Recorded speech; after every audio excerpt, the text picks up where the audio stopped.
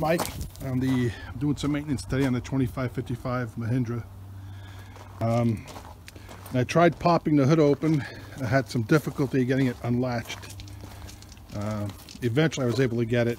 And this happened to me once before, and it was a real pain in the ass. I had a break in the front grille here, and I was able to reach in with a screwdriver, and just took like a couple hours to poke around to get a very thin screwdriver down into this latch to release it. But I got really lucky getting that unlocked. And today, tried to pop the hood again. I was having some more problems. But eventually I got it unlatched, and I took the lock off. Well, you can see I got the air filter out. It's in the front here. I cleaned it all out. And just 2 bolts hold this in. It goes in here like that. And so what I did was, it just seemed to get a little gummed up. So I had it soaking in diesel fuel in an old milk container here for about a half hour or so. I'm going to clean it up some more, and the latch, it worked before, but sometimes it wouldn't release. Let's see if I can show you here. Let's see, is it released now? Yeah. So I'm just using the handle from a socket to simulate the hood. So now it's locked. And then you move the handle.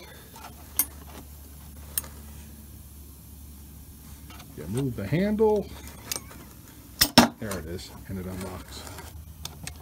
What was happening before was, there we go.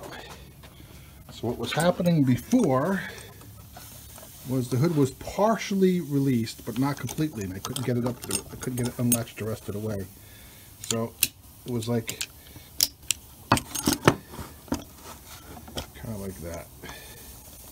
Let me see. Yeah, you see, it's hard to tell, but there's one tooth grabbing here, and then when you would go to release it,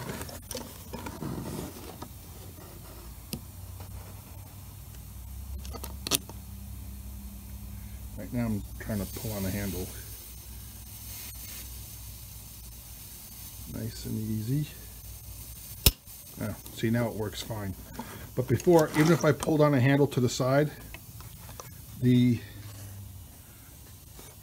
this mechanism here would go back, but this tooth would not push up. But this gear would not push up. And so I had it soaking in diesel fuel. Let's see if I can show you what that looks like in there. Such a pain to... There it is. You can see it now. I'm pulling on this handle here. And you can see the bottom, how it should unlatch. And then this tooth here and this tooth here should spring up and allow the hood to release. Probably it's not good to use lithium grease on this. That tends to gum it up when it starts to dry out. So that's why I had it soaking in diesel fuel for the last half hour. I'm going to brush it down some more and put it back on. It seems to be working fine now. But probably 2 or 3 times a year you have to just go in there and just spray it with WD-40 or whatever kind of very thin lubrication you want, just to keep it working smoothly. All right, talk to you later. Bye.